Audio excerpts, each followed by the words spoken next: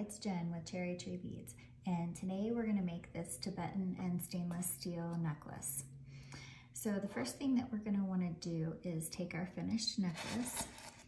So for this finished one, this is a 16-inch chain that I used, and then this is probably about 4 inches, so this is now about a 20-inch necklace. So this one here is 20 inches, and when it's done, it's going to be about 24 inches long. So we have these finished chains in different lengths, so you can pick whatever you think is best for you and how you'd like it to lay. So what you're gonna do is just I like to take my wire and put it through the 2 loops at the end, and then pull it down nice and tight to where I find my center. And then once you find where the center is, just take your cutters and just cut it. And then you're gonna wanna go back and pull it and make sure that you did indeed get the center. So it looks like I've got one chain length a little bit longer on one side, so I'm gonna cut it again. And that should match up now. So then I'm gonna take my wire and I'm gonna hold it right here, and I'm gonna bend it away and create a 90-degree angle. And I'm gonna go back in and make a loop around.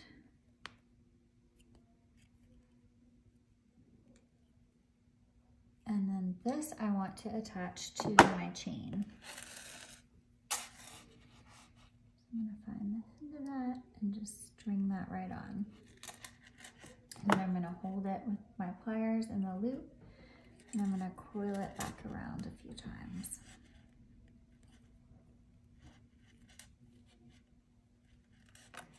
And I'm gonna cut off the excess wire. And then I'm gonna string on my beads. So I'm gonna start with these little brass spacer beads.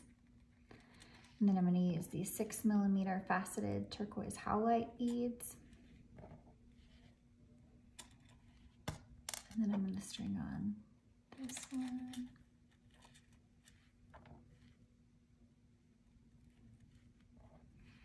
And you can make your pattern however you like.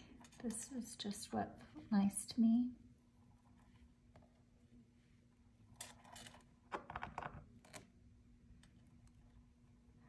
And this is 20 gauge stainless steel wire that I'm stringing it on.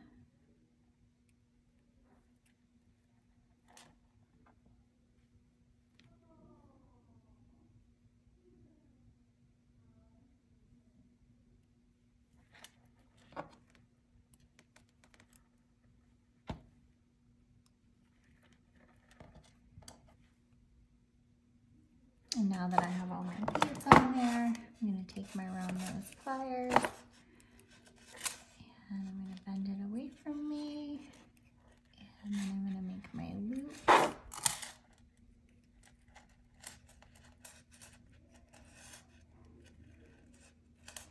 And then I'm going to add on the end of this other chain to it.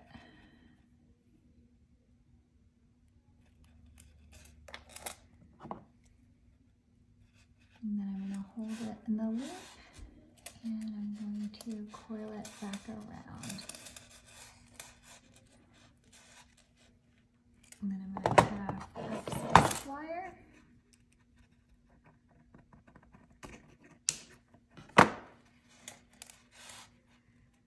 And make sure that that's bending the way that I want it to.